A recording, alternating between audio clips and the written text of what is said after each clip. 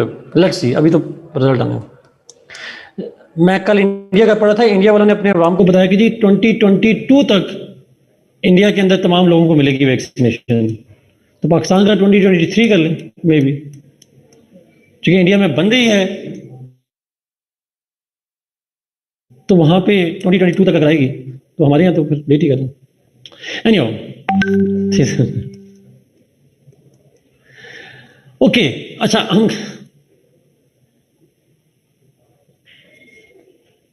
Corona पे 2 dimension में आ सकता है। कोविड-19 के इम्पैक्ट्स ऑन पाकिस्तान, पाकिस्तान की इकोनॉमी, और बराक ओबामा का कैमरा ऑन हो गया जी। और दूसरा जो है वो कोविड-19 के ग्लोबल इम्पैक्ट्स।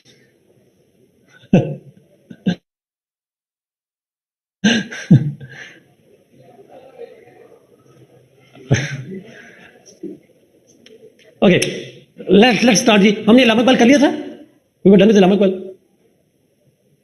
कॉन्टेक्स्ट किया था। अच्छा ठीक है,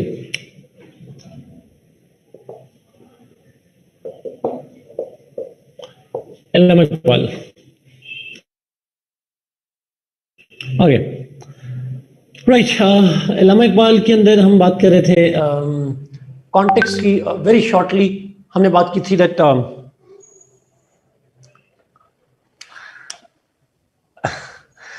ओके, तो हम बात कर रहे थे इस्लाम इकबाल की थ्योरी के हवाले से।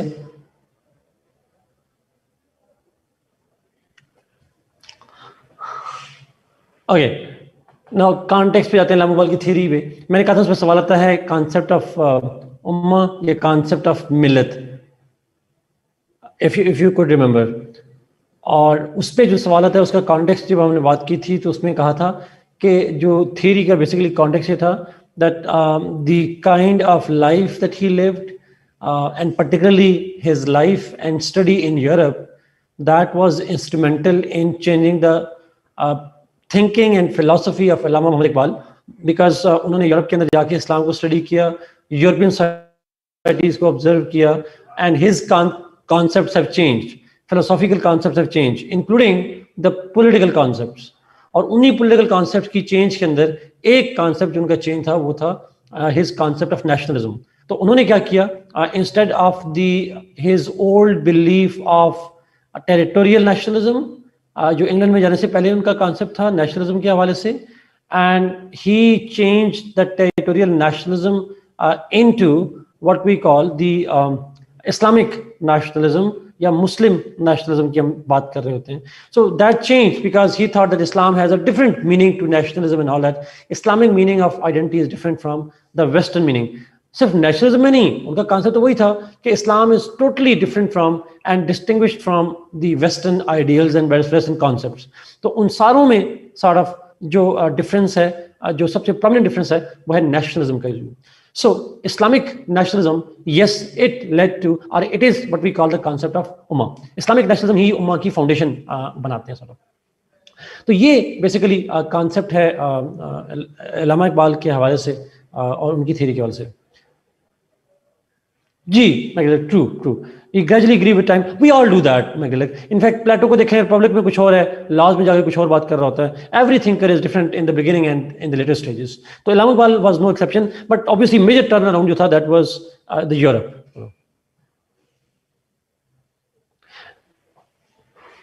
इस्लाम इकबाल, यस जी मैं एग्जैक्टली ट्रू। अच्छा, now let's start with the theory. हम उसी को शुरू करते हैं। अब थ्योरी है उम्मा की, कॉन्सेप्ट आसान सा है। इस्लाम Iqbal begins his theory by saying that there are 2 elements of belief that unite Muslims. I repeat, Iqbal Iqbal says that there are two elements of the faith that unite Muslims. One is the concept of oneness of Allah.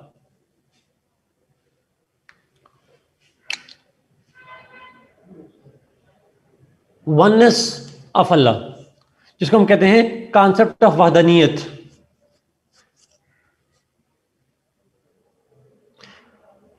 There is no God but Allah.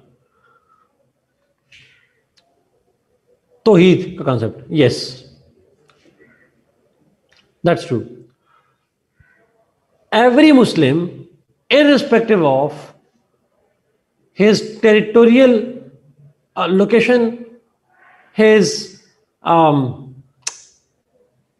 ethnic, his color, his ideology, whatever he is, they all have one thing in common. They may not speak the common language, they may not have the same color, they may not have the same orientation and all that, but they have one thing in common. Being Muslim means belief in the oneness of Allah. And second is, Tawheed ke concept ke baad, second thing that unites them is belief in the prophethood of Muhammad sallallahu alaihi wasallam. The prophethood of Muhammad sallallahu alaihi wasallam is the second thing that binds Muslims together. Risalat ka. Now, oneness of Allah and the prophethood of Muhammad sallallahu alaihi wasallam, these two are the elements that unite Muslims irrespective of their geographical spread, irrespective of their color, caste, creed, etc. Iske baad, other than these two, they can be good or bad Muslims. They can be one sect of Islam or the other sect of Islam. But this is the unifying thing. This is the common thing between all the Muslims around the world. जिसको mathematics की language में कहते हैं LCM, the least common multiple, ऐसे कहते हैं अगर मैं गलत नहीं हूँ, क्योंकि मैथ मैंने बड़ा अर्सा नहीं पढ़ी. But that's the common thing. The other things can vary. The other things can vary. Your sect, your kind of orientation, your ideology, your color, your language, they can vary. But the common thing that unites all Muslims is these 2 points. जिसको एक जुमले में कहते हैं कलमा तैयबा जो है हमारा. No, but I'm not always right. I will never always right. अच्छा, कलमा तैयबा, उसका कलमा तैयबा को हम ट्रांसलेशन इसी करते हैं ला इलाहा इल्लल्लाह मुहम्मदुर रसूलुल्लाह. We translate it. There is no God but Allah, and Muhammad is the prophet of Allah. That's what we say. So this is actually the translation of the kalma tayyiba, जिसको हम 2 हिस्सों में डिवाइड करते हैं. Belief in Allah, one Allah, and belief in that the fact that prophet is the prophet. अच्छा, अब ये 2 चीजें मुसलमानों को इकट्ठा करती हैं.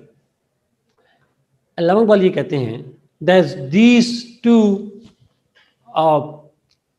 elements of the faith are the most important part of a Muslim's life. No other affiliation, no other faith, belief is more important than the belief in these 2 things. These 2 beliefs are over and above everything for all Muslims. However, there are other identities too, the other loyalties too. बाकी भी loyalties हैं. जैसे आपकी ethnic हो सकती है, आपकी racial हो सकती है, जेंडर वाइज हो सकती है, कोई भी और भी एफिलिएशन हो सकती है. But this is the most important one. This is the highest of the common virtues or common beliefs of the Muslims. And therefore, because this is the most important one, so therefore each Muslim is connected with other Muslims. Each Muslim is connected with other Muslims, और वो जो other Muslims हैं, they may be different in language, color, caste, creed, but these 2 beliefs connect all Muslims to all other Muslims on these basis. ये जो 2 points हैं, इसी की बुनियाद पे तमाम मुसलमानों से कनेक्टेड हैं. You feel attached, although you may never have met each other, although you may not have the same culture, but because you believe in these 2 things, that's a connection between the 2. That's the bond between the 2. जो मैं कहता हूँ, अस्बिया इब्न Khaldun ने कहा था जो बुनियाद असबिया ने उसकी रखी थी, उसने कहा था ये होता है ट्राइब पे, एथनिसिटी पे। इलाहाबाद ने कहा कि नहीं, ये असबिया होती है, ये यूनिटी है, ये एक कनेक्शन जो है that is created not bye cast और geography, but it is actually caused by the faith and these two elements of faith. So the loyalty and harmony and the unity among Muslims because of these two beliefs is what is Ummah. So Ummah क्या है? It is not one political unit. एक मुल्क होगा उम्मा की बुनियाद पे, ऐसा नहीं कहा उन्होंने, लेकिन उम्मा means the unity of Muslims, the harmony among Muslims, integration of Muslims because of these common elements. So Umma is, हम इसको अक्सर कहते हैं, जिस तरह तमाम इंसानों को लेकर एक इंसानियत होती है, तो तमाम मुसलमानों को लेकर उम्मा होती है. अब इंसानियत मुल्क का नाम नहीं है, it's the bond name. Umma is not the name of the state. मुल्क का नाम नहीं है. उम्मा से मुल्क नहीं बनता एक, बल्कि मुल्क तो आपके अलग होंगे, आपके सेक्ट भी अलग रहेंगे, आपकी एथनिसिटी भी अलग रहेगी, but you will have a common bond, and that bond is called the concept of Umma. So every Muslim is connected with every Muslim in an unbreakable bond. These two are the bonds. ये connect करती हैं हम मुसलमान. And this bond is called the concept of Ummah. ये मैं क्यों कह रहा हूँ? Because one of the gross misinterpretation of Ummah is the creation of a Muslim state. One Muslim state, खिलाफत का नाम शायद उम्मा है. He never meant it. Ummah is the unity, not necessarily unification. Unification नहीं है, unity है, और unity हमेशा अलग अलग रह के भी आ सकती है. Do you get this point ji?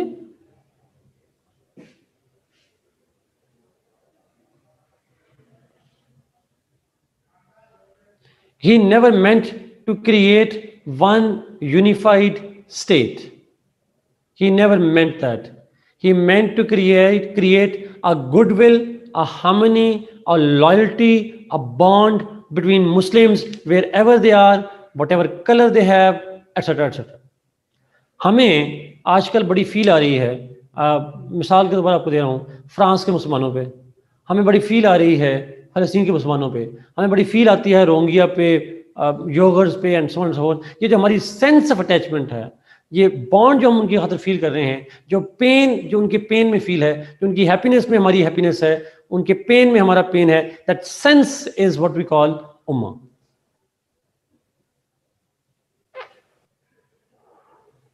But मैं इसलिए बार बार रिपीट कर रहा हूँ बिकॉज बहुत सारे लोग इलाहाबाद को इंटरप्रेट इस तरह से करते हैं कि he wanted to create one खिलाफत. इलाहाबाद ने ऐसा कुछ नहीं कहा. अगर ऐसा होता, जी मैं गलत जरा इसको एक्सप्लेन करें प्लीज थोड़ा सा. इलाहाबाद ने अगर ऐसा कहा होता कि तमाम मुसलमान एक मुल्क बना दें, तो फिर वो इंडिया के मुसलमानों के लिए अलग मुल्क की बात ना करते, बल्कि वो कहते हैं इंडिया के मुसलमान कहाँ से आ गए, पूरी दुनिया के मुसलमान एक मुल्क बना दें. उन्होंने ऐसा कुछ नहीं कहा. उन्होंने इंडिया के मुसलमानों के लिए अलग मुल्क की बात की, और उन्होंने तो इंडिया के अंदर मुख्तलिफ मुसलमान मुल्कों की बात की हुई है. तो he had talked about that as well. तो इसलिए अब वो तमाम दुनिया के, तो स्टेट तो हो सकती है, स्टेट का नेशनलिज्म तो हो सकता है, लेकिन मुसलमानों का आपस में जो लॉयल्टी है, that's Umma. So nationalism is in Islam not derived from geography और ethnicity, it is derived from the common bond.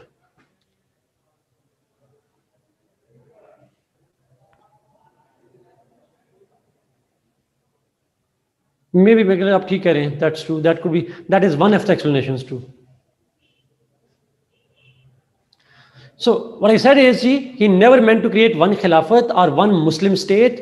He wanted to have multiple states. आप state भी different होंगी मुसलमानों की, उनके ethnicity भी different होगी, they will live in different political units, but there will be different nation states. लेकिन मुसलमानों की जो top loyalty होगी, जो bond होगा दूसरे मुसलमानों के लिए, it transcends border.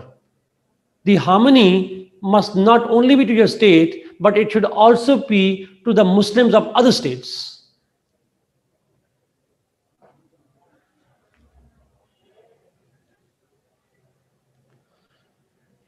मतलब ऐसा तो नहीं कहेंगे दे were never welcoming to outsiders, they were, but obviously वहाँ पे चेंज हुआ। बड़ा एक इंटरेस्टिंग आर्टिकल है, अगर आप मुझे इजाज़त दें तो मैं एक आर्टिकल पढ़ूँ, अगर आप इस पर पढ़ना चाह रहे हैं। बड़ा अच्छा आर्टिकल आया था। आप तारिक मदूद साहब को जानते हैं? If you know, if not तो आप तारिक मदूद साहब को ट्विटर पे लाइक करें। उनके आर्टिकल्स कुछ हैं जो आपको बड़े अच्छे लगेंगे। ये उनका आर्टिकल नहीं है, उन्होंने कोट किया था एक आर्टिकल, मैं आपको दिखा देता हूँ। फ्रेंच रेवोल्यूशन के हवाले से उन्होंने कहा था, बिकॉज ये इस्लामोफोबिया वगैरह में भी आपके लिए बड़ा हेल्पफुल हो जाएगा।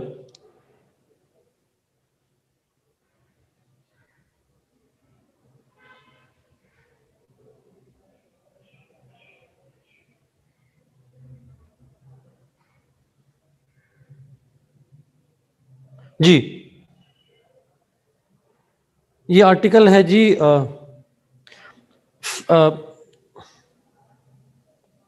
पॉलिटिको यूरोप का आर्टिकल है।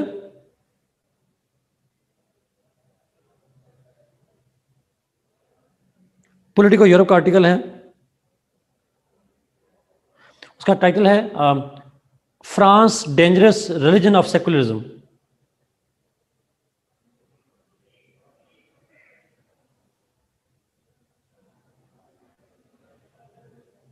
Yes ma'am, exactly doctor शमायूम, exactly ये article,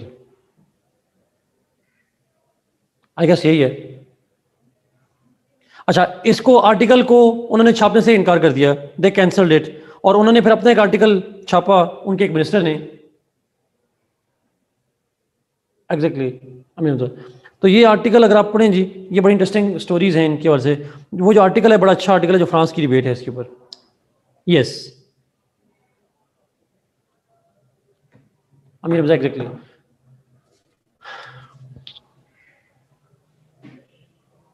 true.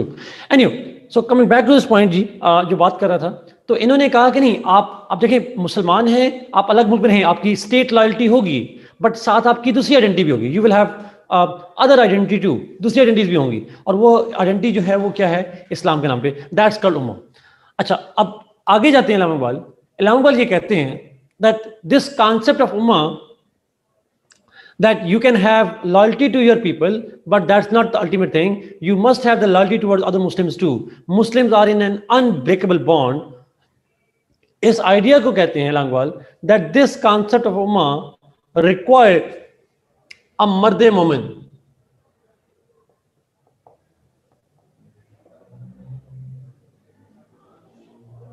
This concept of ummah can be realized by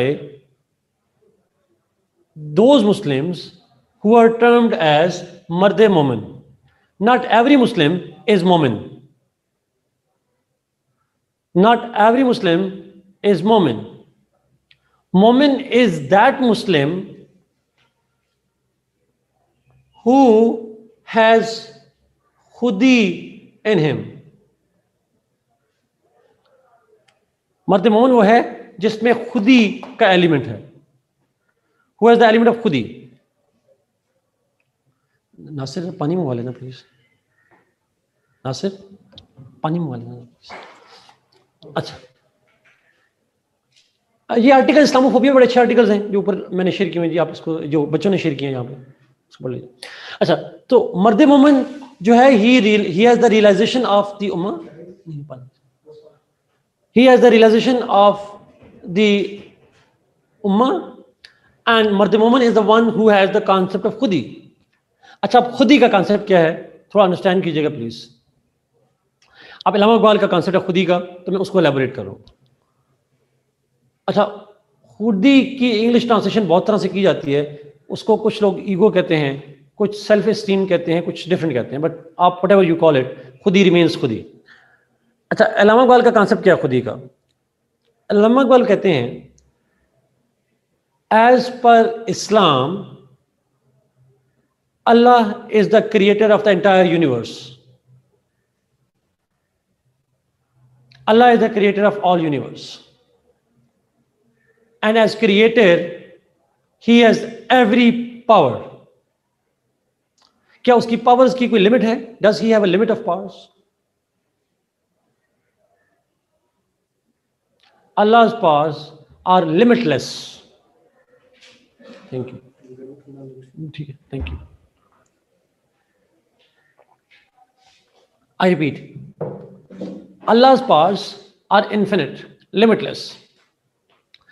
Now, if He has limitless powers and He has created so many creatures,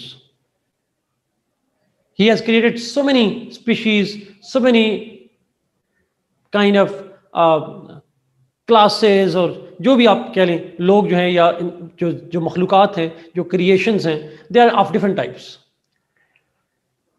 From angels to animals, He has created a lot of different variety of humans and animals and jinns and जो भी हैं, सारी चीज़ें create की हुई हैं अल्लाह ने।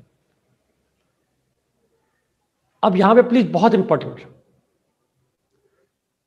Question ये है कि इन तमाम क्रिएशन में अल्लाह ने सबसे हाईएस्ट लेवल पे किसको रखा? Who has been put into the highest levels? इंसान, ह्यूमंस। ह्यूमन बीइंग्स आर अशरफुल मखलूकात। इंसान जो है तमाम क्रिएशन में, इंक्लूडिंग फरिश्ते, उनसे भी जो स्टेटस ऊपर है वो इंसान का है। In fact humans are second only to Allah himself. नायबे खुदा है, खलीफा बनाकर भेजा गया है।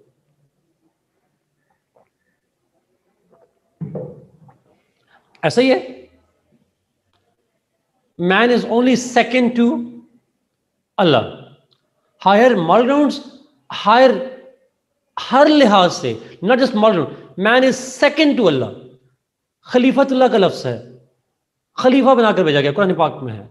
हमने नाइब बनाकर भेजा गया इंसान को। Now the all other creatures are on the lower level. सो हम अगर एक पिरामिड बनाएं पावर की, if we make a pyramid of the power, और यहां से पावर नीचे आ रही है, तो हाईएस्ट पे आता है अल्लाह, and below Allah is humans. Humans are second to Allah only in terms of power, and beyond, below them are different creatures.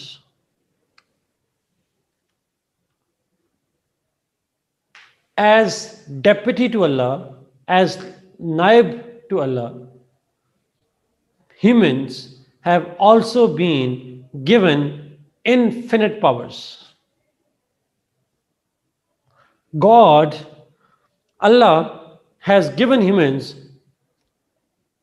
powers that we don't realize. We underestimate our abilities, our powers as deputies to God.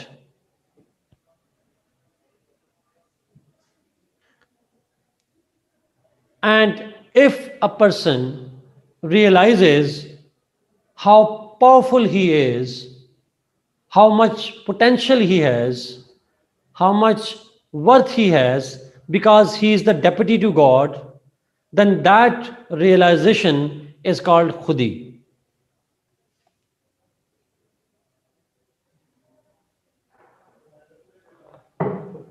So khudi kya hai? Khudi is the realization of your potential, of your powers as naib Allah. हम बहसियत इंसान नहीं, बहसियत खुदा के नाइब के जो इख्तियारात रखते हैं, जो पावर रखते हैं, दैट्स कॉल्ड खुदी। Yes Ayesha, I have to use the best word for that, that would be self actualisation और self realisation. This a mistake concept. We are deputy to God, we are not ordinary, we are not ordinary human beings, we are far superior. And we से मतलब मुसलमान नहीं है, तमाम इंसान, all human beings are powerful. अच्छा, अब अगला सवाल कि ये रियलाइजेशन कैसे आती है?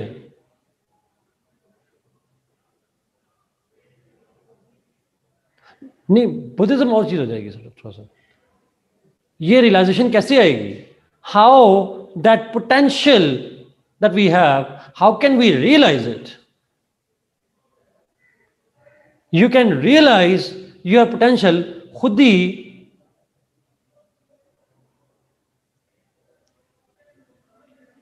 यह समझो यू कैन, बट यहां लिखिएगा नहीं पेपर में. वो कहता है, इल्लामा इकबाल कहते हैं, we can achieve this realisation, we can realise by doing certain things. One of them is, अब खुद ही समझ कहते हैं ये जो रियलाइजेशन है इसको स्ट्रांग करने के टेक्निक्स क्या हैं. इल्लामा Iqbal provides different methods to self actualise and self realise as potential as God, as God's deputy. खुदा के डेप्यूटी की तरफ जो पोटेंशियल है उसको रियलाइज करने के लिए you can do different things. For example one of thing is फकर. फकर एक चीज है. फकर क्या है? व्हेन यू जो आपने कहा सेल्फ नेगेशन की बात की, when you deny yourself the material things. फकर फिक्र नहीं है, फिक्र तो सोच को कहते हैं. फकर मीन्स फकीर से है. फकर मीन्स परहेज करना, preventing yourself from control on नफ्स. यस, आप control on yourself from material things. लालच से बचना. अच्छा, अगर आप if you are develop yourself in a way that you have no lust for anything, particularly the material things, that's called fakr. अब सवाल ये है कि every human being has the urge for material things, but if you are strong enough to control your nafs, to control your desires, if you can do it, which you can do it, is what we call strengthen your खुदी. अगर आप अपनी ख्वाहिशात पे काबू पा लेते हैं, if you are able to control yourself, it means you have power over yourself. You are so powerful that you do not let your nafs overpower you.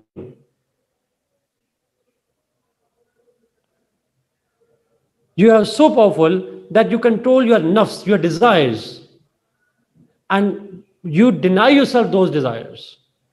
आपको रोटी कपड़ा मकान चाहिए, आप नहीं लेते. You control yourself and you are not prey to the emotions, then that's what we call the fakr. So fakr is हम कहते हैं एब्स्टेमियस होना, मटेरियलिस्टिक चीज़ों को, वर्ल्डली चीज़ों को, वर्ल्डली गेन्स को, इन चीज़ों से अपने आप को डिस्टेंस पे रखना. That's called फकर. And if you have फकर, it means you can control yourself and this is the power. This is the power that you have. मैं आई एम सॉरी, मैं शायद आपसे पूछूंगा तो ज़्यादा बेहतर हो जाएगा. आदम अलैहिस्सलाम को लालच दिया गया था कि वो खा लें, फल खा लें. ऐसा ही हुआ था. He was lured into by the Satan. Now, when we are all lured, वो तो एक छोटी सी बात थी. He was taught by Allah exactly for immortality. He was lured by the devil, and devil is inside us, and that's the point. Devil whispers in ourselves. So the point is कि अगर हम इंसान, if we the humans are able to control our desires, if we are able to overpower the devil inside us, it means we have so much power. We got so much power. And this power is only given to human beings. No other species has this power of self-control. Only humans have it. And this is one of the ways in which fakr is one of the ways in which you can know your potential, you can know your kind of realize your power, you can know yourself, that how powerful you are as deputy to God. खुदा ने इतना powerful बनाया है, we can do wonders. हम वो कुछ भी कर सकते हैं that nobody else could think of, no other species could do. what we can do. And that realization can come if we do faqr. If we deny ourselves the material things and we will realize we can live without all of those things, we are so powerful. एक और concept है, एक और factor है, and that is इश्क.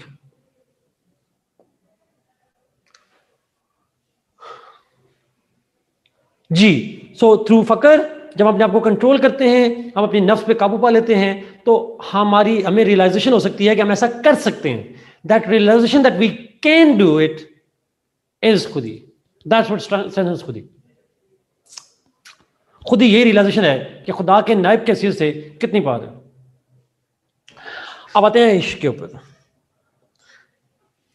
इल्लामा Iqbal says that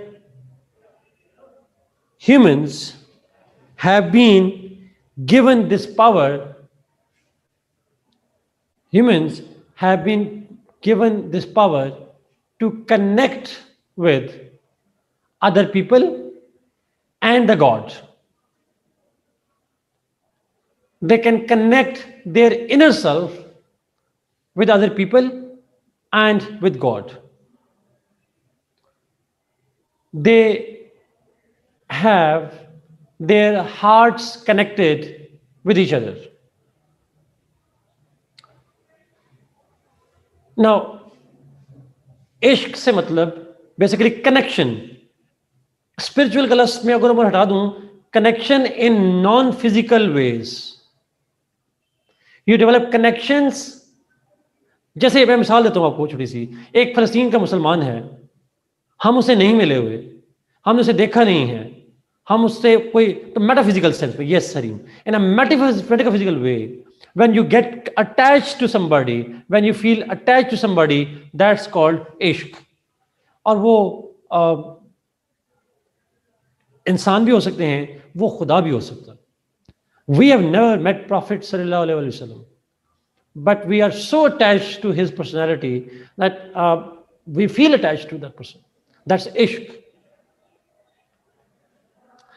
अच्छा, अब इल्लामा इकबाल का एक पॉइंट है बड़ा इंपॉर्टेंट, बहुत इंपॉर्टेंट पॉइंट. इल्लामा इकबाल ये कहते हैं कि जो इश्क है, that is the right path. Connection of the soul is the right path, and this is possible through heart. If we listen to the heart, that will take us to that direction. But if we listen to the reason, it will always be distracting us. Reason is distraction. Reason is the abode of devil, while ishq is the abode of heart is the abode of ishq. जो अकल है वो devil का है. It's a devil's home. Heart is God's home. अगर आप दिल की सुनेंगे, अगर आप दिल की सुनेंगे तो आप इश्क करेंगे. अगर आप दिमाग की सुनेंगे तो आप सेल्फिश हो जाएंगे. You become selfish. It's a devils abode. शैतान का घर होता है. सो इल्लामा Iqbal, he was against rationality Hareem, and he was in favour of इश्क, हार्ट. बड़ा वेल नोन है हरीम, बेखौफ कूद पड़ा आतिश नमरूद में इश्क. अक्ल है महवे तमाशाए लबे बामवी. So rationality cannot do wonders. It makes us weak. It makes us coward. It makes us weak. It makes us coward. It's the ishq. It's the ishq that actually empowers us. अकल है महवे तमाशाए बामवी. और पहले जुमला क्या कहा? बेखौफ कूद पड़ा आतिश नमरूद में इश्क. अच्छा, आप जरा वाक़े को देखें. आप, नमरूद ने आग जलाई, इब्राहिम अलैहिस्सलाम ने कहा कि कूद पड़ो. अगर हम रैशनैलिटी को देखें तो नहीं कूदना चाहिए, बिकॉज आग तो जलाती है. ये तो सिंपल रैशनैलिटी है. लेकिन he has a connection with the God. खुदा पे ट्रस्ट था. He has a trust with God. एक spiritual connection है, इश्क है, and he trusted it. And who proved to be right?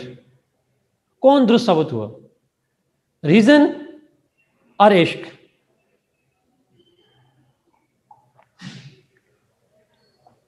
That's the point. So, exactly. So the point is, ये basic point यही है कि अगर आप खुद ही को स्ट्रांग करना चाहते हैं, फॉलो योर हार्ट, बिकॉज खुद you will realize your potentials if you love, if you start connecting with people irrespective of the physical connections. If you feel attached to the people, if you feel attached to Allah, if you feel attached to anybody, means you have the qualities as the deputy of God. देखिए, science and reason को deny करता है, मैं ये नहीं कह रहा reason को डिनाई करता है वो, लेकिन कहता है अगर आप अपनी पार को करना चाह रहे हैं, when you want to feel that you can do something, when you want to empower yourself, you have to take a leap of faith. आपको हार्ट से सोचना पड़ेगा. Emotions, heart, feelings, connections, they are more important than reason. Reason is there, it must be used, but the priority, the superiority is given to ishq. It's ishq for anything. Ishq is connection. वो इश्क हकीकी भी हो सकता है, इश्क मजाजी भी हो सकता है. It can be anything.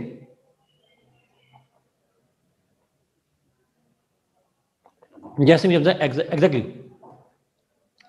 Exactly. Two. No, he did not use the word hakiki and majazi, obviously. Ji Asha, that's true. अच्छा, rationality, that's true. Rationality is good, but better is ishq. That's the point. So rationality को गलत नहीं कह रहा, वो कह रहा है वो शॉर्ट टर्म सोचती है, टेम्परेरी सोचती है. इश्क थिंक्स द लॉन्ग टर्म. अच्छा, वैसे आप लोगों ने मेरे कहने पे एक काम कीजिएगा प्लीज, जरा पढ़िएगा प्लीज, जरा प्लीज पढ़िएगा जरा एक चीज छोटी सी. आपने रूसो की जनरल विल पढ़ी है? उसमें एक कॉन्सेप्ट है रियल विल और एक्चुअल विल का.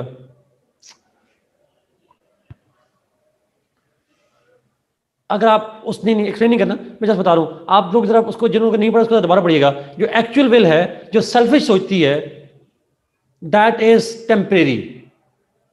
और जो रियल विल है, विच thinks about everybody else, which is other caring, that's a long term, permanent. तो मैं अक्सर इक्वेट करता हूं, चूंकि रूसो को पढ़ा था इलाम ने, रूसो ने इसको पढ़ा हुआ है, और उन्होंने कहा तो उसी रूसो की आइडियोलॉजी से वो इंस्पायर्ड हैं. इलाम इकबाल बहुत से लोगों से इंस्पायर्ड है, बट उनमें से एक वो भी हैं. तो इलाम इकबाल जब कहते हैं कि जो इश्क है वो it seize beyond what somebody can comprehend, और जो रीजन है it is temporary, it thinks short term interest, it thinks only what is visible, it does not see beyond the point,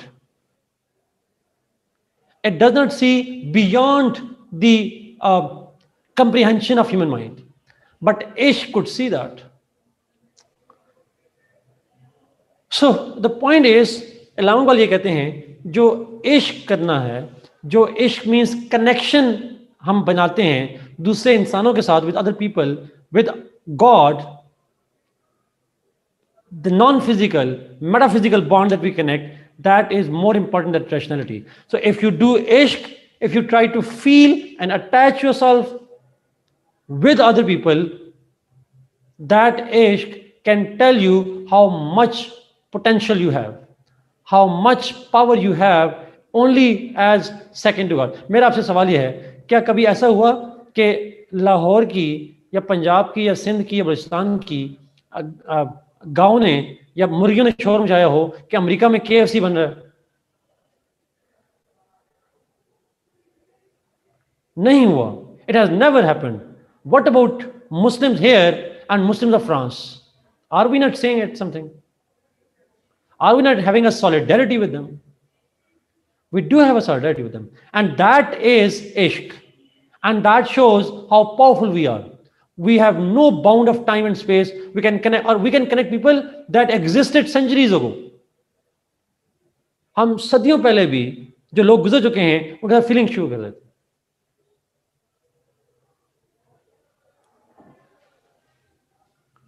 Is it clear? So somehow इश्क is important. तो ये different जो चीजें हैं. जी Hamza true. So he believed that फकर, इश्क और इसी तरह से और भी बहुत सारी चीजें हैं. डिफरेंट टूल्स वो प्रोवाइड करते हैं जो खुदी को स्ट्रांग करते हैं, और खुदी को जो स्ट्रांग करता है वो मर्द मोमन है, और मर्द मोमन जो होता है he can work for the concept of Umma. So Umma requires मर्द मोमन, एंड मर्द मोमन रिक्वायर्स खुदी, एंड खुदी requires these things. That's what is his theory जी. ये बाकी आप इसके खुदी के पॉइंट 2-3 और भी हैं, पढ़ लीजिएगा, आसान से पॉइंट्स हैं. So I would want to talk more on that. This is what his theory is. सवाल मैं लेना चाहूँगा. If you have any questions, please ask.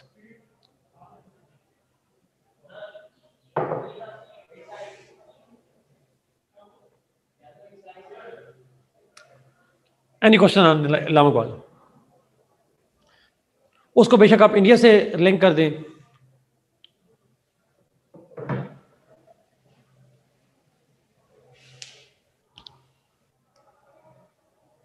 Yes, Asad, yes we can. Ishq is connection.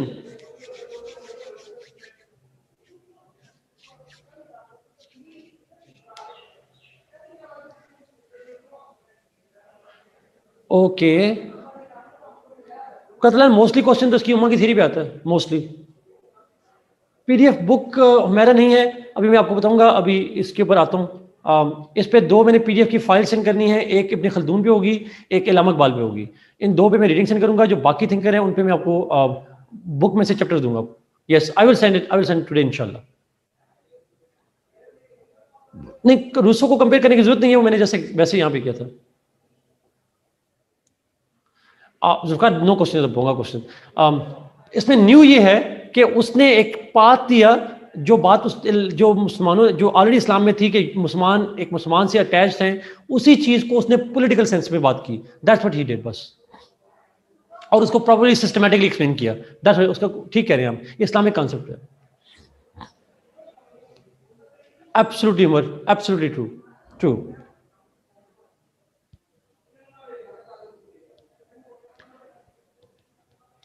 Magnetic nationalism का concept in terms of modern state मैंने बड़ा clearly कह दिया. Modern state का जो नेशनलिज्म है, it is not everything. You must have the loyalty towards your state, but in इस्लाम में the ultimate loyalty, ultimate nationalism is linked with religion, with the belief in common belief of the Allah and common belief of the prophethood सल्लल्लाहु अलैहि वसल्लम.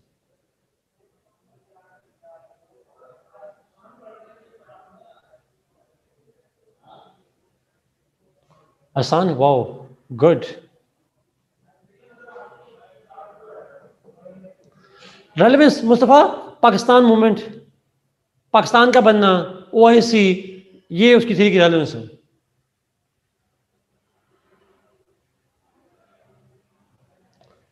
नहीं कोतलैंड ऐसा नहीं है. मैंने oneness और प्रॉफिटहुड पे तो खत्म नहीं किया था. आपने कॉन्टेक्ट लिखना है, इस पे करना है, फिर मर्द मोमन, फिर खुदी, ये सारी डिबेट करनी है आपको.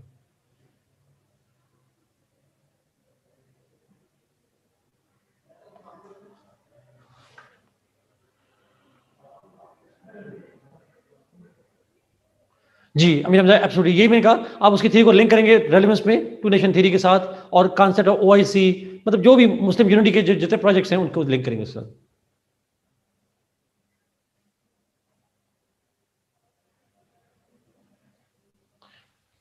Can we write Arabic of कलमा Taiba? Hamza, yes we can.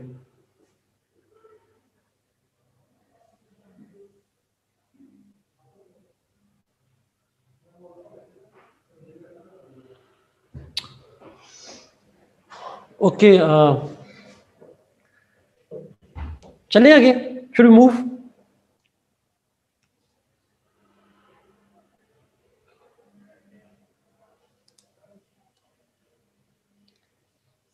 Okay, ji Umar, obviously अल्लामा इकबाल की थ्योरी ऐसी है जिसमें आप उर्दू लिख सकते हैं, बिकॉज उसका ट्रांसलेशन हम कर नहीं सकते, तो वो हो जाएगा, प्रॉब्लम हो जाएगा।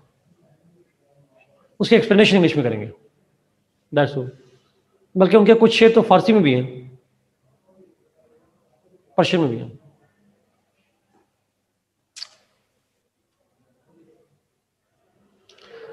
ओके, लेट्स मूव जी। हम अल्लामा इकबाल के बाद अब जाएंगे सेक्शन 2 के अंदर।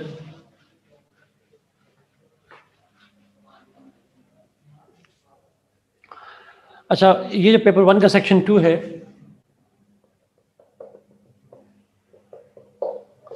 This is about basic concepts.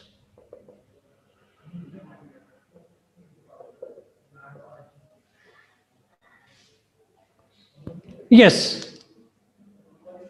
नहीं मारिया नहीं, ऑब्वियसली नहीं, क्रिटिसिज्म नहीं आएगा अल्लामा इकबाल पे, क्रिटिसिज्म आ भी नहीं सकता,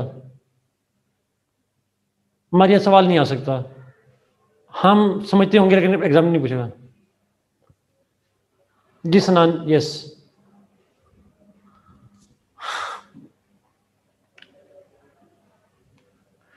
देखिए, रेलेवेंस तब लिखनी होती है जब पेपर में सवाल आए। अगर क्वेश्चन में ना पूछे रेलेवेंस तो नहीं लिखनी आपने। सारी पाकिस्तान मूवमेंट में जो है वो कॉन्सेप्ट ये है। हमने जी जो मुस्लिम थिंकर एक और करना है गजाली, अब वो आखिर में जाके करेंगे, फिर हेगल करेंगे आखिर में जाके, मॉन्टेस करेंगे, ये 3 थिंकर हम करेंगे जाके आखिर में।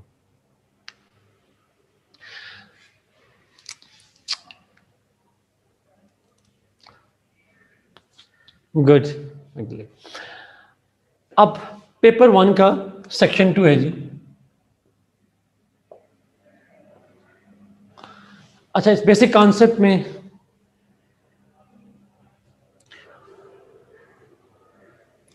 Hamza never write improvement of Islam, तो आप कह नहीं सकते, ऑब्वियस सी बात है। आप समझ गए, improvement in the lives of the Muslims, इस्लाम की इंप्रूवमेंट नहीं कहेंगे आप।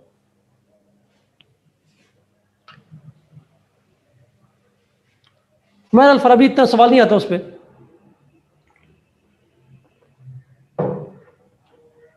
मेरे ख्याल में जी अगर टॉपिक पे चलते हैं, let's move on this points over here. अच्छा, इस सेक्शन पे, ये सेक्शन बड़ा इंपॉर्टेंट है, it's very very important one. और अगर आप मुझसे पूछेंगे तो मेरी ज़ाती राय है कि ये थोड़ा कॉम्प्लेक्स सेक्शन है। आपने सब अगर पॉलिटिकल साइंस का रिजल्ट देखा हो तो उस पॉलिटिकल साइंस के रिजल्ट में इस दफ़ा पेपर 1 में कम मार्क्स हैं। यूजुअली आते हैं पेपर 2 में मार्क्स कम आते हैं, बट इस दफ़ा पेपर 1 में मार्क्स कम आए हुए बच्चों के। पता नहीं आपने कुछ रिजल्ट्स देखे हैं कि नहीं देखे।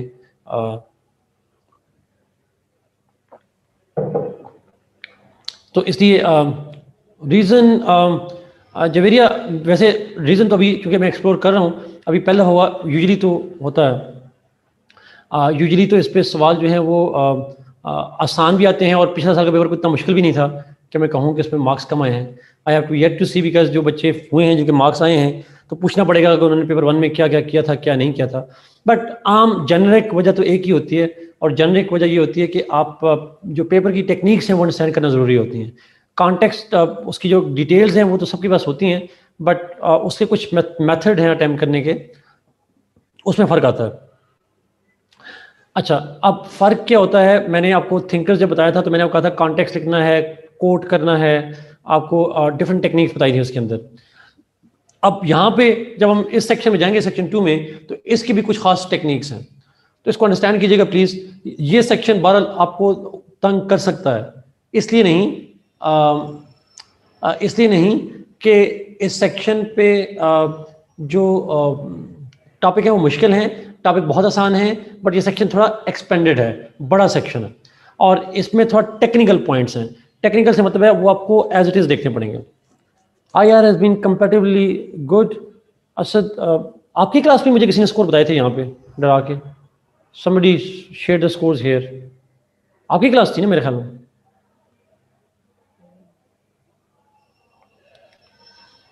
आई डोंट नो ओवरऑल क्या IR का रहा।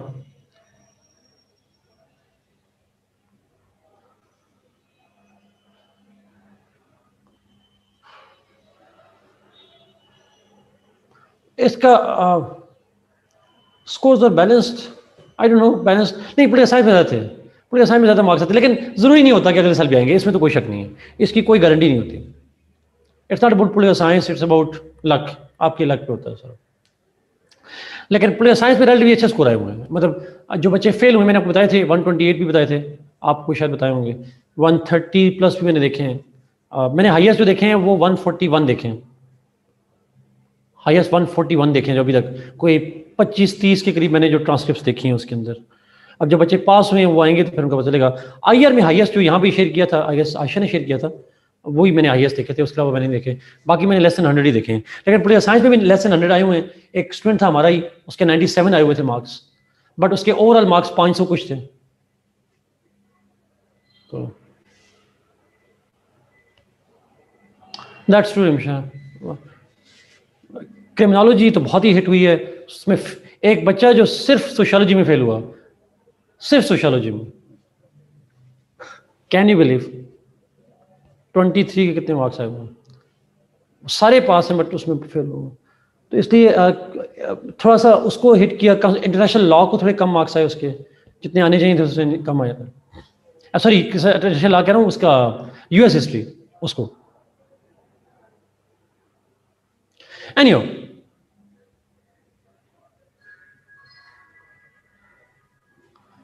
कॉन्स्टिट्यूशन लॉ का रिजल्ट मैंने नहीं देखा ऑनेस्टली स्पीकिंग, मुझे उसका नहीं आइडिया।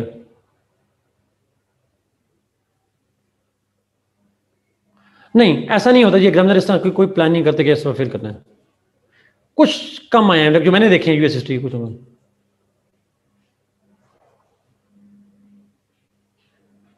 उसामा, अगर आपने ये ट्रांसक्रिप्ट देखी है, हैव यू सीन दैट? ये मुझे भी आइडिया है कि यूएस हिस्ट्री में से थोड़ा टारगेट किया हुआ।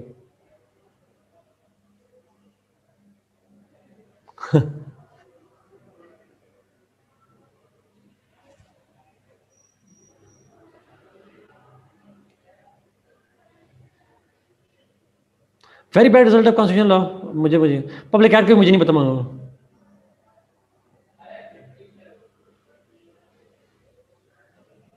जमशेद, पॉपुलिज्म एंड प्रोटेक्शनिज्म अलग चीजें, प्रोटेक्शनिज्म इकोनॉमिक आइडियोलॉजी है, पॉपुलिज्म आइडियोलॉजी है, दूसरी आइडियोलॉजी जनरल है। अच्छा,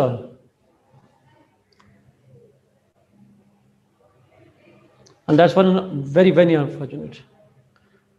150 इन आईआर देखे हैं उसामा ने, दैट्स वंडरफुल, दैट्स वंडरफुल।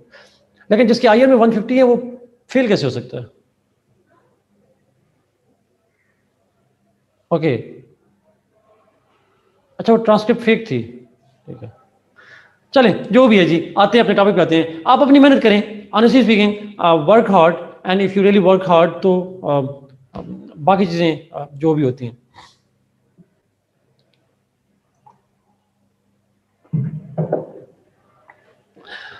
चलें टॉपिक पे। बट अच्छा, पेपर इस सेक्शन में अब जरा प्लीज गौर से सुनेंगे जी प्लीज। इस सेक्शन के अंदर जो टेक्निक्स हैं वो ध्यान में रख लें। टेक्निक्स क्या हैं? What are the techniques? Now basic techniques जब मैं बात करता हूँ सेकंड सेक्शन के अंदर, तो उसके अंदर एक आपने ये करना है, you have to, what you need to do is, आपने इस सेक्शन के अंदर आप जितने कॉन्सेप्ट हैं स्टेट वगैरह पार्लियामेंट्री सिस्टम जो भी है, you need to begin by defining them. पहला पॉइंट जो आपने करना है वो डिफाइन करना है कॉन्सेप्ट ऑफ स्टेट को। ये प्लीज बहुत इंपॉर्टेंट पॉइंट है, लाजमी रखिएगा। क्वेश्चन आए for example difference between parliamentary and presidential system, तो डायरेक्ट डिफरेंस पे शुरू नहीं होंगे, डिफाइन करेंगे पहले, ये डेफिनेशन है इसकी, ये इसकी डेफिनेशन है। फिर पॉलिटिकल पार्टीज के फंक्शन पे आ जाए सवाल और उसकी टाइप्स पे सवाल आ जाए, तो आप पहले पॉलिटिकल पार्टी को डिफाइन करेंगे। वो एग्जामिनर पूछे या ना पूछे, you have to define the concept and then explain, पहली चीज। सेकंड, अगर एग्जामिनर पूछे या ना पूछे, you have to right examples. So you must write examples from different states, you must write examples from different states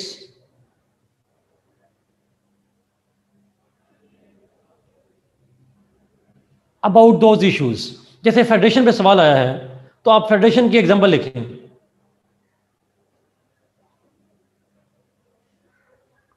for example federation है, US federation है, India federation है, पाकिस्तान फेडरेशन है, तो आप फेडरेशन की एग्जांपल लिखें। अगर क्वेश्चन है पॉलिटिकल पार्टीज का, अमेरिका से एग्जाम्पल लिखें, यूरोप से लिखें, एग्जाम्पल लिखें। रशिया हमारे कोर्स में नहीं है मीरम, सीएसएस में नहीं है रशिया, पीएमएस में है, सीएसएस में नहीं है। तो डिफरेंट मुल्क जो हैं वो उनसे आप एग्जाम्पल लिख सकते हैं, कोशिश करें जो कोर्स में उनसे ले लेंगे, बाहर से भी ले सकते हैं मीर हमजा, जैसे रशिया है, फेडरेशन की एग्जाम्पल है, लेकिन चूंकि कोर्स में है तो प्रेफर कर लें कोर्स में से। तो what I am saying is you must write examples in the answers. Political party पे सवाल हो, फेडरेशन पे हो, पार्लियामेंट्री पे हो, कोई भी हो, आप उसमें से एग्जाम्पल जरूर लिखें। अच्छा, and last thing please, attempt to make flow charts add करें। अच्छा, फ्लो चार्ट और कोटेशन ऐसी चीजें हैं जो तमाम सेक्शन पे अप्लाई होंगी। फ्लो चार्ट ज्यादा नहीं, एक का फ्लो चार्ट, 2 फ्लो चार्ट आप डायग्रामेटिकली एक्सप्लेन करें किसी कॉन्सेप्ट को, जैसे मैं करूंगा आपको बाद में जाके, फेडरेशन में होगा, बहुत सारे कॉन्सेप्ट में हो जाएगा। डब्बा बना दें, नोबल एग्जैक्टली। तो आप इस तरह से कोई भी बना के कर सकते हैं। सो आप कोटेशंस, डब्बे, फ्लो चार्ट, उसके बाद एग्जाम्पल्स और डेफिनेशंस, ये एक्चुअली आपने लाजमी जो है वो काम करना चाहिए। ये चीज़ें आपके मार्क्स बढ़ा सकती हैं। How to find relevant quotations, Ramsha books, जो बुक आपको मैंने अमजल की रिकमेंड की है और मेरे ख्याल में आपको मिली भी होगी, वो बेस्ट सोर्स है आपके लिए।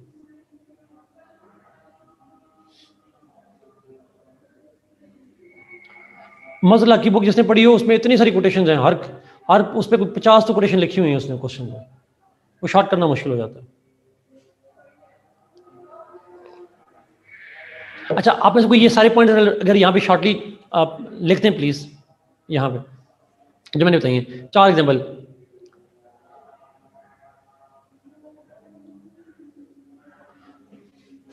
दिस इज पेपर 1 सेक्शन 2, इसकी बात हो रही है जी। यस शमशेर, दैट्स इनफ जी। आमतौर मजला की बुक का जो मैंने आपको रिकमेंड की हुई है यहाँ पे, एक और बुक भी मैंने आपको रिकमेंड की थी मेरे ख्याल में, एक इंग्लिश राइटर की, वो मैंने कहा था अगर आपके पास टाइम हो तो पढ़िएगा, या आप 2022 के अंदर हो तो वो आप देखिएगा। नहीं, जो हार्मोन थिंकर के लिए है,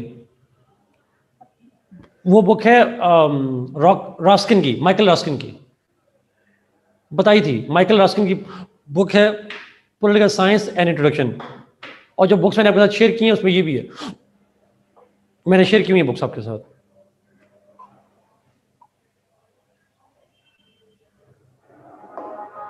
thank you Mir Hamza, thank you निशाबा। Yes, okay, अब इस सेक्शन में सवाल आते हैं 3, करने होते हैं आपने 2। यू हैव टू, ये मुझे पता है मैंने आपको ये किताबें शेयर की हुई हैं। Did you get the books of मजर, जुड हारमन, हामिद खान?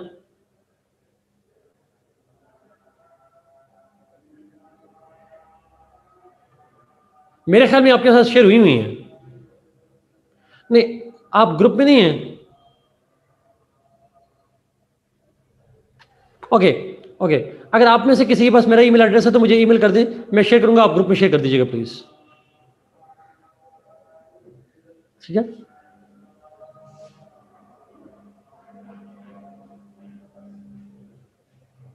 ग्रुप में पढ़ी उस्मान कह रहा है, चले मैं दोबारा सेंड कर दूंगा एहतियातन, वैसे मेरे ख्याल में मैंने किया था।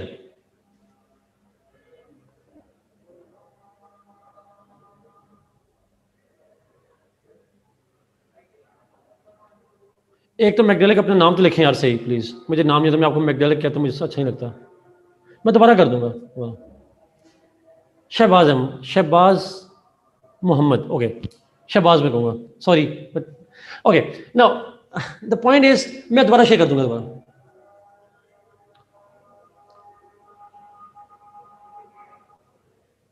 मैक इज फाइन, नहीं वो मैक से मुझे मैकबुक याद आ जाती है ना, इसलिए नहीं कहता। Okay, come back to this point, second 2 पे जाते हैं। नाउ हम यहाँ पे टॉपिक से स्टार्ट करेंगे जी, स्टेट से। पहला जो टॉपिक है हमारा स्टेट से। अच्छा, रास्कन की बुक से क्वेश्चन तैयार नहीं होगा, उसकी बुक से एक्सप्रेशन बड़ा अच्छा मिल जाएगा आपको। कॉन्सेप्ट अंडरस्टैंड करना है बेसिकली, या मेरी बुक जिनके पास है, अगर नहीं है तो फिर मजर लक की बुक से कर लें। अगर मेरी बुक है तो मजर लक से करने की जरूरत नहीं है, बिकॉज मैंने उसी में से चीजें डिराइव की हुई हैं, शॉर्ट की हुई हैं। मजर लक ने बहुत ज्यादा लिखा हुआ है, उसमें से आपको शॉर्ट करना पड़ेगा।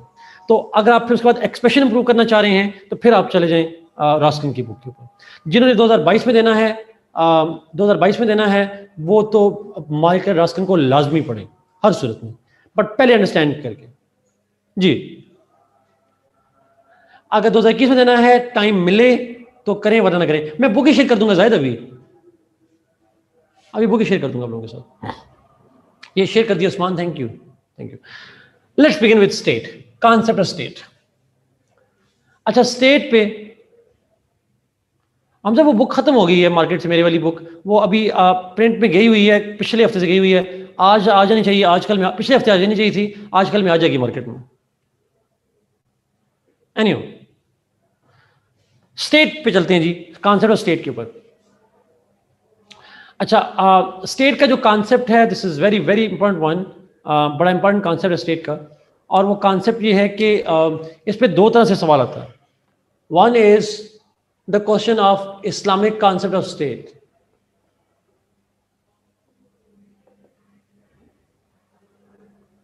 इस्लामिक कॉन्सेप्ट ऑफ स्टेट, और एक आता है उसका concept of nature and origin of state. लफ्ज नेचर और ओरिजिन का इस्तेमाल करता है या मोस्टली करता है evolution of state? Mostly question nature या ओरिजिन की जगह लफ्ज होगा एवोल्यूशन। इन दो तरह से सवाल आ सकता है। Is it clear? Question is on state, उसका इस्लामिक कॉन्सेप्ट स्टेट, या स्टेट और उसके बाद नेचर और उसमें ओरिजिन या एवोल्यूशन ऑफ स्टेट। हम आज इस्लामिक कॉन्सेप्ट की बात करेंगे और इसके ऊपर हम बात जो है वो नेक्स्ट क्लास के अंदर will talk about the evolution in the next class. So let's begin with concept of Islamic concept of state.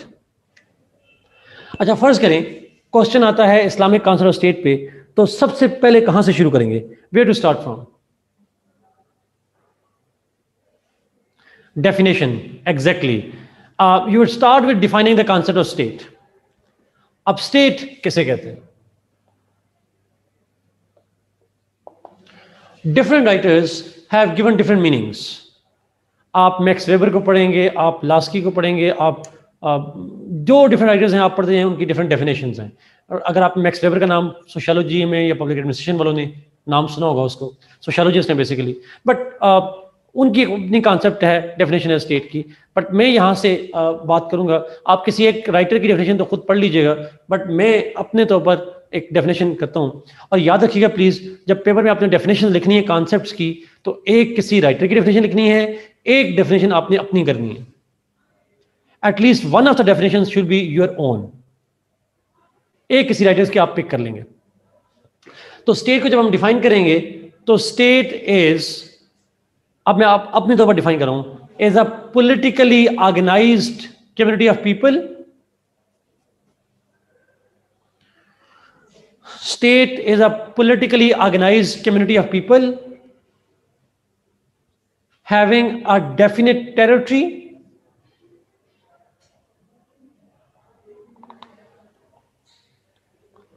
having a definite territory,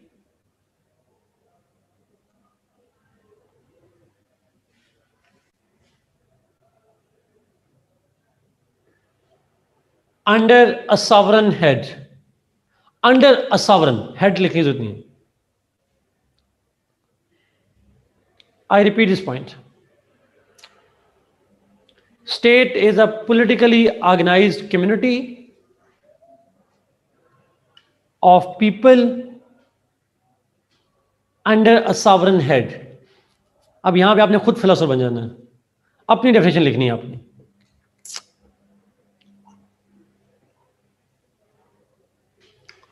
is it clear? और एक डेफिनेशन आपने किसी राइटर की लिख देनी है, एनी राइटर्स, जो भी आपको अच्छा लगे, जिसकी डेफिनेशन आपको सबसे आसान लगे वो उठाकर लिखते हैं, या जो आपको आती है उसको लिखते हैं। इज इट क्लियर जी?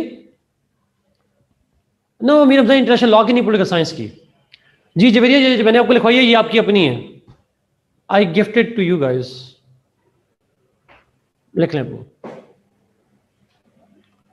उस्मान इसलिए ठीक लिखनी है ना।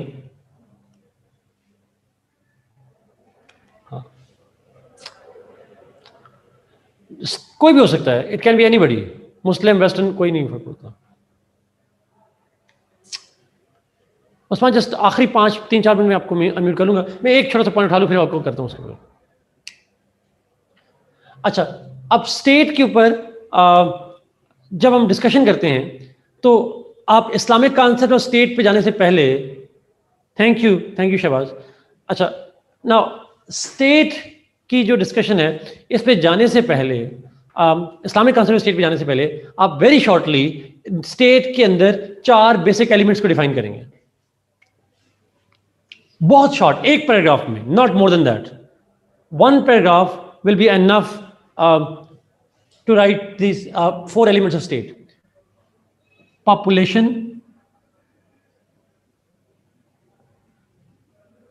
territory, government,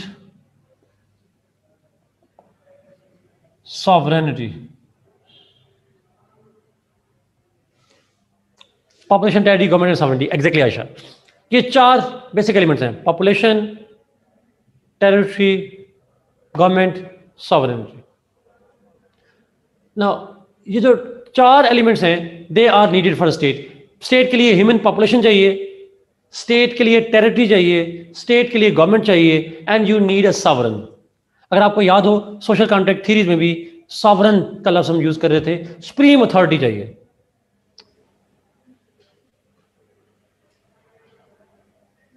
अच्छा, now population, territory, government and sovereignty, these are the 4 elements that are required, और चारों का होना जरूरी है। if anything is missing, अगर इंसान नहीं होंगे तो स्टेट नहीं होगी, टेरिटरी नहीं होगी, सिर्फ इंसान होंगे तो नहीं होगी सॉवरेनिटी, और सॉवरन नहीं होगा तो नहीं होगा सर। जी, स्टेट की डेफिनेशन के बाद ये 4 बेसिक एलिमेंट्स को एक पैराग्राफ में, जैसे कुर्द हैं एग्जैक्टली डाले, जैसे आप उसको कर सकते हैं, पैलेस्टाइन को कह सकते हैं, they are people, they are bunch of people having territory but no sovereignty at all. तो इस तरह से बहुत सारे काइंड ऑफ हो सकते हैं। वो रिदा कह रही है उनको ऐड करते हैं दूसरी जगह से, ठीक। अच्छा, तो मैंने कह दिया, तो पॉइंट इज ये 4 बेसिक एलिमेंट्स रिक्वायर्ड होते हैं स्टेट के लिए। एक पैराग्राफ में, 2 पैराग्राफ में आपने, तो डेफिनेशन आ जाएगी, एक आध पैराग्राफ में ये चीजें आ जाएंगी। This is how you will write all of this elements. तो ये 4 चीजों का होना बहुत जरूरी है। Now then you will move toward Islamic concept, फिर आप जाएंगे इस्लामिक कॉन्सेप्ट ऑफ स्टेट पे। अच्छा, इस्लामिक कॉन्सेप्ट ऑफ स्टेट में, जी उमर एग्जैक्टली, तो इस्लामिक कॉन्सेप्ट स्टेट में जब जाएंगे तो you will write Islamic concept. देखें, Islamic concept state can be discussed in 2 main heads, 2 main heading में डिस्कस होगा। First, principles of Islamic state. Principles क्या लें, फीचर्स क्या लें ऑफ इस्लामिक स्टेट। अच्छा, आप मुझे बताइएगा, ये सारे फीचर्स आपने इस्लामियात में पढ़े होते हैं? You must have studied features of Islamic state. क्या फीचर्स होते हैं, चाहिए होते हैं?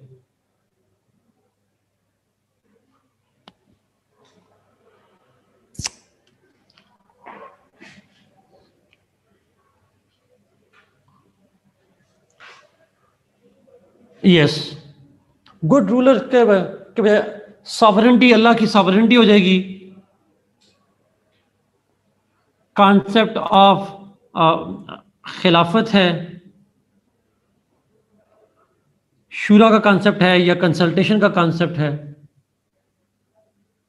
जस्टिस का कॉन्सेप्ट है, फंडामेंटल राइट्स हैं, सोशल वेलफेयर है, शरिया लॉ है, एग्जैक्टली। सिमिलरली अगर आप आगे और जाएंगे तो उसके बाद आ जाएगा अम्र बिल मारूफ और नही अनिल मुनकर का कॉन्सेप्ट आ जाएगा। और फिर एक और कॉन्सेप्ट होता है जिसको हम कहते हैं उलल अमर। जी हमजा, वही ना, सॉवरेनिटी ऑफ अल्लाह है तो उसमें आ जाएंगे, लॉज का कॉन्सेप्ट सॉवरेनिटी के अंदर आ जाएगा। अच्छा, आपने सुना है उलल अमर?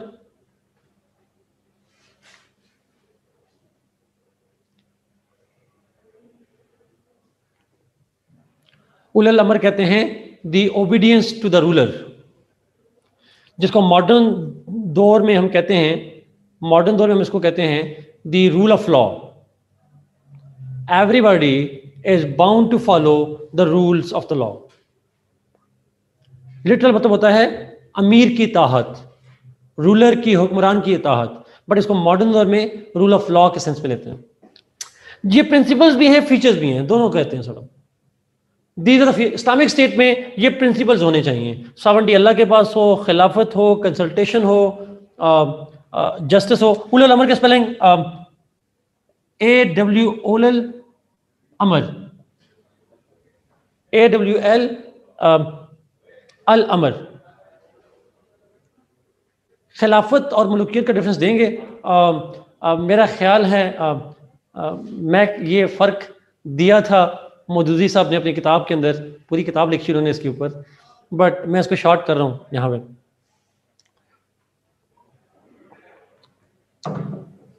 मैं जिस दिन अब यूज़ पे आ रहा हूँ, खिलाफत is the ruler who is chosen on the basis of merit, और इस्लामिक कॉन्सेप्ट में मेरिट है उसकी पायस होना, उसका डिजर्विंग होना। मलुकियत is called monarchy, which means the criteria to select a ruler is because his father was a ruler, and because his father was a ruler, and because his father was a ruler. जब hereditary principal हो जाए विरासत में power का, उसको हम कहते हैं मलुकियत। और अगर मेरिट हो, और मेरिट से मतलब है उसकी डिजर्विंग हो, उसकी पायसनेस हो, उसकी एफिशिएंसी हो, उसको हम कहते हैं खिलाफत। जी, मलुकियत इज लाइक नेपोटिज्म। ट्रू। उलुल अमर का मतलब है accepting the rule of law, law को एक्सेप्ट करना, अमीर की इताहत करना, बट अमीर से मतलब ये नहीं है कि कोई डिक्टेटर आज उसकी इताहत करना, लॉ को फॉलो करना। Nobody is above the law, everybody is under the law. उलुल अमर का कॉन्सेप्ट है, ये कहलाता है। और आप में से लोगों ने सुना होगा हजरत अली के दौर में, when court gave a verdict against Hazrat Ali, he could not prove his case of जरा का केस प्रूव नहीं कर पाए थे, and law was in favour of the that ज्यू, एंड अल्टीमेटली दैट प्रूव्ड। और ये कॉन्सेप्ट जो है इसको कहते हैं उलुल अमर, जो रूल ऑफ लॉ की बात की जाती है सर। अच्छा, पाइटी पायस हो रूलर खिलाफत की, और मेरिट के मैंने कहा, डिजर्विंग का कहा, एफिशिएंट हो, यानी पाइटी, एफिशिएंसी, जस्टिस, ये प्रिंसिपल है। बड़ी कुरान इसी पॉइंट पे एक बड़ा इंपॉर्टेंट नुकता है। हजरत अबू बकर रजी अल्लाह तआला अन्हु जब बने थे खलीफा, तो उन्होंने लोगों से कहा, अगर मैं खुदा के बताए हुए तरीकों पे अमल करता रहूं तो मुझे फॉलो करना, वरना मुझे फॉलो ना करना। तो ऐसा नहीं है कि फॉलो करना है रूलर को तो उसको आप वो जो चाहे आप उसको फॉलो करें, ऐसा नहीं है। There is always limitation. Abu बकर ने वो चीज़ पब्लिक कर दी थी, मैं कहता जब तक मैं खुदा के बताए हुए तरीके पे अमल करूं तो आपने मुझे फॉलो करना है, ना करूं तो नहीं करना। तो ब्लाइंड फॉलोइंग नहीं है उसके अंदर सर। अच्छा, मुल्कियत का मतलब विरासत में पावर आ जाती है सर। चैट ऊपर कीजिएगा।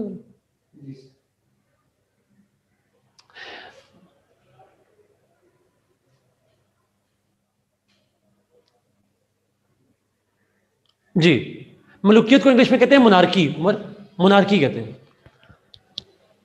जी, अमर bill Maroof is, Amar bill मारूफ का मतलब है लोगों को नेकी की तलकीन करना, और नही अनिल मुनकर का मतलब है उनको बुराई से रोकना। That's principle of the Islamic state.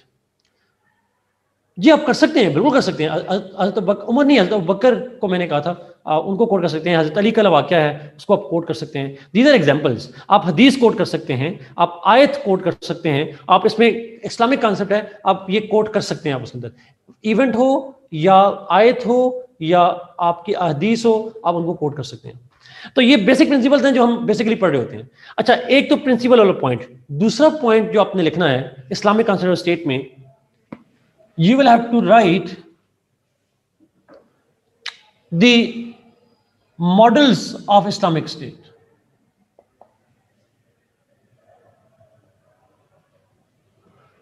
Models क्या हैं, थ्योरीज ऑफ इस्लामिक स्टेट क्या हैं। अब यहां पे आपके पास ऑप्शंस हैं। आप इस्लामिक कॉन्सेप्ट के जब मॉडल लिखेंगे तो यू कैन राइट मवारदी, प्लस गजाली और खल्दून। कोई से 2-3 मुस्लिम थिंकर के जो मॉडल्स हैं उनको शॉर्टली लिख देने, आपको समरी करके लिख देंगे हम, एक अलग अलग से करके। बिकॉज चूंकि इस्लाम में, इस्लामिक हिस्ट्री में कोई एक मॉडल तो है नहीं। अब मवादी की स्टेट खल्दून की स्टेट से डिफरेंट है, खल्दून की स्टेट और मवादी की स्टेट गजाली की स्टेट से डिफरेंट है। सो they have different views on the state.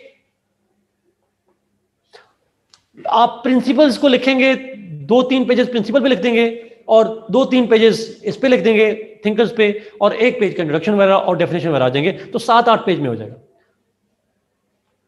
So 2-3 pages इसके ऊपर, 2-3, तीनों लिखें, कोई 2 लिखें, मवारदी को, गजाली को, खल्दून को या फराबी को, कोई भी आप 2 या 3 थिंकर को लिख देना है और ये लिख देना है कि जी there are different once. For example फराबी का ये नजरिया है, या मवारदी का ये नजरिया है, इमाम गजाली का ये नजरिया है, खल्दून का ये नजरिया है स्टेट का। So you will write different views of the Muslim scholars in terms of Islamic concept of history, Islamic concept और उसकी जो हिस्ट्री है, और इसको आप कोई भी 2 थिंकर से अटैच कर लीजिएगा। Is it clear? ये कर लेंगे। वी हैव स्टडीड मवारदी, गजाली हमने पढ़ना है और खल्दून हम कर चुके हैं। ये कंक्लूजन तो लाजमी ऐड करना है, इस सेक्शन में कंक्लूजन ऐड करना है। सो thinkers and principles, these 2 will be the main parts of your answer. उससे पहले आपने सिर्फ डेफिनेशन और उसकी नेचर को एक्सप्लेन करना है शॉर्टली। दिस इज ऑल जी। अगर कोई सवाल है तो पूछें, फिर हम नेक्स्ट क्लास में, मैं इस पे मजीद नहीं करूंगा बिकॉज ये हम सारी चीजें पढ़ रहे होते हैं। आप एग्जाम्पल इसमें नहीं लिखनी आमना, इसमें एग्जाम्पल नहीं लिखनी, इसमें एग्जाम्पल ना लिखिएगा प्लीज कोई भी। जहां पे एग्जाम्पल होगी तो मैं करूंगा। नासिर मोबाइल से पिक्चर ले लो प्लीज इसकी। आसान ये नहीं बता सकता। इसको कंक्लूड कैसे करेंगे हमारा? इसको कंक्लूड जेनरिक सेंस में करेंगे, कंट्रोवर्शियल बात ना लिखिएगा, बट आप ये लिखेंगे जी इस्लामिक कॉन्सेप्ट ऑफ स्टेट जो है ये आइडियल कॉन्सेप्ट है, बेस्ट कॉन्सेप्ट है, और it's a mix of idealism and realism, एक practical concept and all that.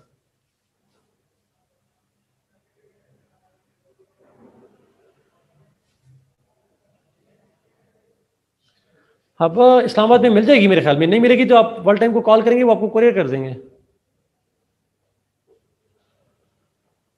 जी जवेरिया, आप सिर्फ ये लिखें, आप जनरली बात करेंगे उसके वजह से। जी जी मैं जरूर करूंगा, मैं शबाज।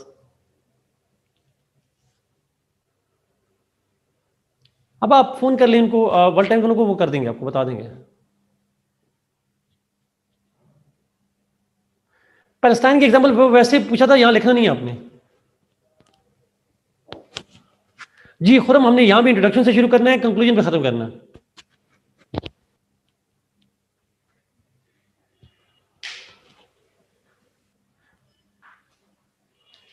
ये हमारा सवाल डेफिनेशन किस राइटर की लिखनी है, अपने अलावा आप लोग राइटर नहीं है, बट आप किसी की भी उठा के लिख सकते हैं जो सबसे आसान लगे। आयशा, आप वो मैम राजिया को या ग्रुप में कहेंगे तो आपको शेयर कर देंगे सॉर्ट ऑफ कोऑर्डिनेटर को। मेरे पास नंबर नहीं है, मैं वरना शेयर कर देता। ऑर्डर फ्रॉम दराज, जी आकिब, यस। थैंक यू हबा फॉर शेयरिंग, थैंक यू।